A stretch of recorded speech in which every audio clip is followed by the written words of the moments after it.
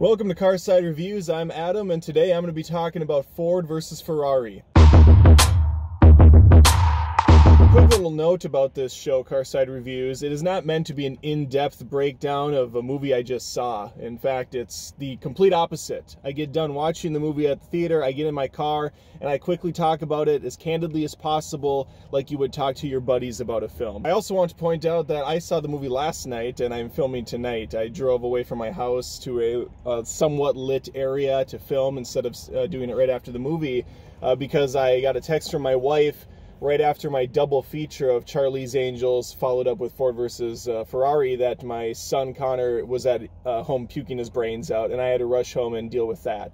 So he's now sleeping and recovering along with the rest of my family, and I'm once again out here now doing my little hobby. So as I do this review, know in the back of my mind that there is a bit of fear that I will be next to receive the stomach flu, and there's nothing worse than knowing that you are susceptible to this danger that's just looming around the corner. In fact, the only thing that's possibly scarier is driving 200 miles an hour in one of these Ford vehicles I saw in the film.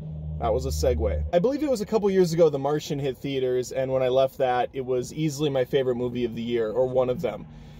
And as I left this film yesterday, I had the same feelings. After ruminating a little bit, after things set in, yeah, my initial response is absolutely correct. I loved this film. This is why I go to movies.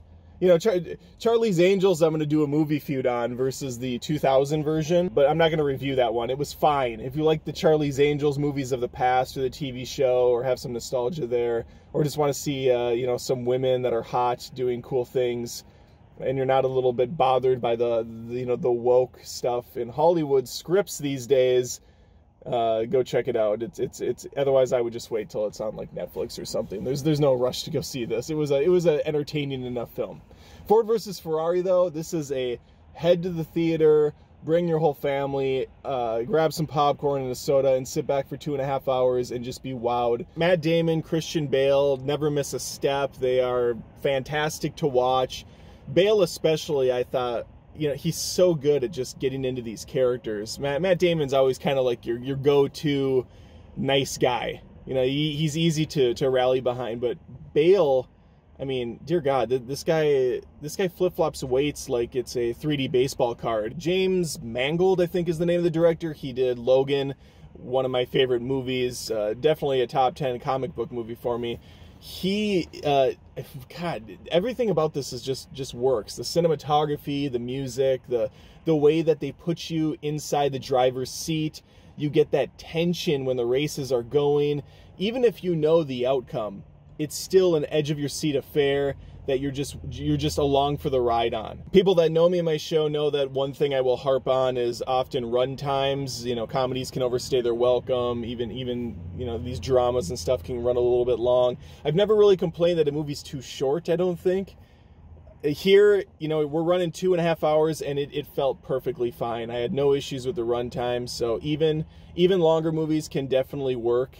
It just, they have to have enough story there, and there has to be enough kind of working. The pace never felt sluggish. It never dragged. It's based on true events. I can't speak to how much of it is accurate and what's not. I assume they got the basic plots correct, with Ford, you know, coming into the racing game and trying to become relevant again, trying to get the prestige that they once had. This is one of those movies that I think people will agree is great all across the board. I can't imagine someone going out of that film and saying, well, this isn't what I thought it would be at all.